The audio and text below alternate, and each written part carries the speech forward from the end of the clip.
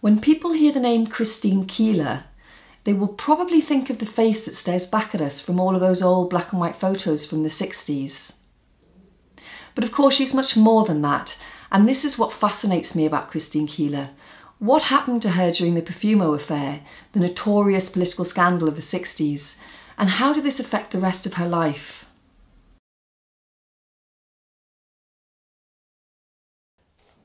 Christine Keeler was a young 19-year-old beautiful girl who became involved with the Profumo Affair and in a sense was a scapegoat in that demise of the Tory party at that time.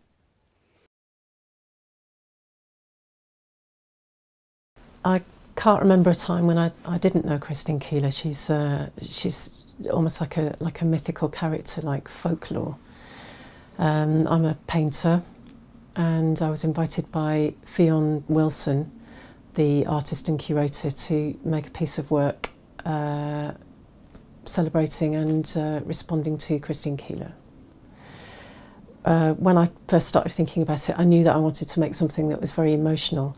So my work is very much an emotional response, and I'm hoping that it crystallises my thoughts and feelings about the person behind the facade, or specifically the woman behind the public face.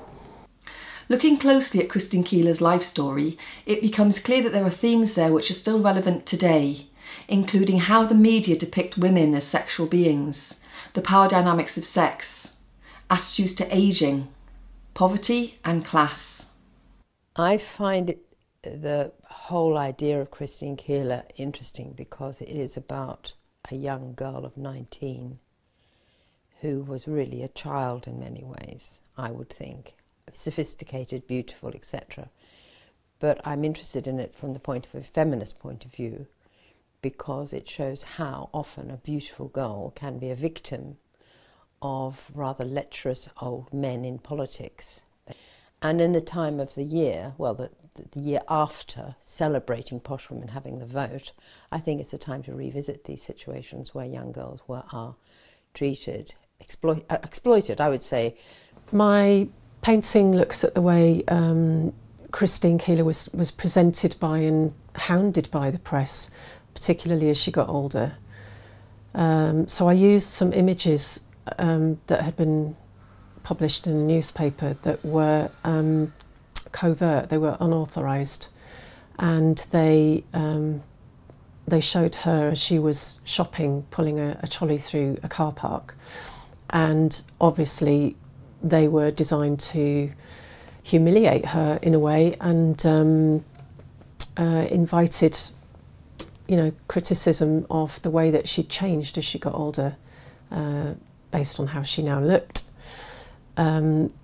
But I think as well as being about Christine Keeler and about the way that the press looked at her, I think that like the rest of my work, this painting is very much about, it's a kind of analogy about the status and expectations of women. It highlights the way that women are publicly judged and on the expectations of them in terms of the way that they behave, if they happen to be sexually autonomous in any way, and about the way that they can be have the finger pointed at them in terms of their appearance, if they are not conventionally pretty, or if they're considered too thin, or if they've gained weight.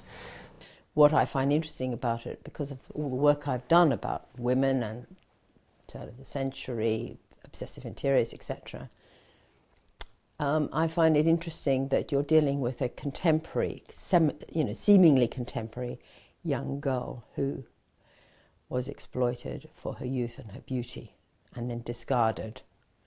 So as much as being a celebration of Christine Keeler and an attempt to give her a little bit of dignity, which she was denied in the photographs that we used of her, I also think that these are attitudes which affect all women. Christine Keeler is a significant figure in British cultural history, yet there's very little recent artistic reference to her. Dear Christine is an attempt to add to this within a contemporary context via painting, music, poetry, sculpture and ceramics.